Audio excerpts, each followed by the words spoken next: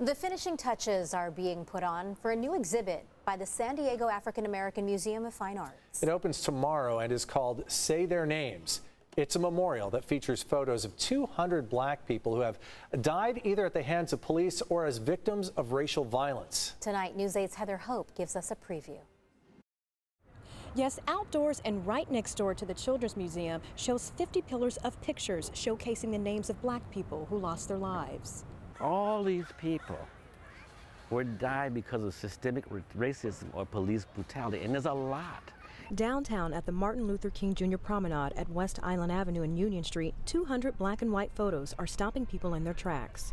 I recognize so many faces and I'm like, wow, it does give me chills. It's a difficult yet moving subject. I think there's a lot of people in the area, but people are kind of tiptoeing around this. The Say Their Names memorial exhibit, put on by the San Diego African American Museum of Fine Arts, runs from July 10th through the 25th.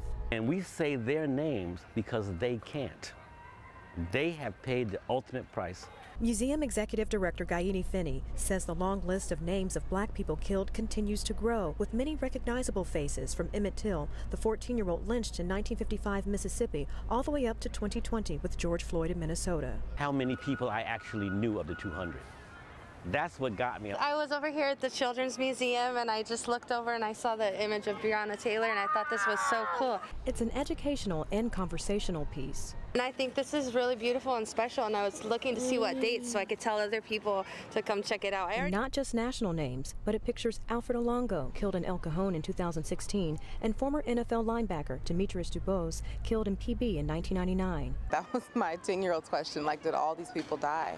And so, yeah, just the magnitude of that. Like, there's a picture on every side of the pillar. Finnie first saw this traveling exhibit in Dallas and then in Portland. This park is owned by the city but managed by the new Children's Museum with a partnership of kids' activities planned.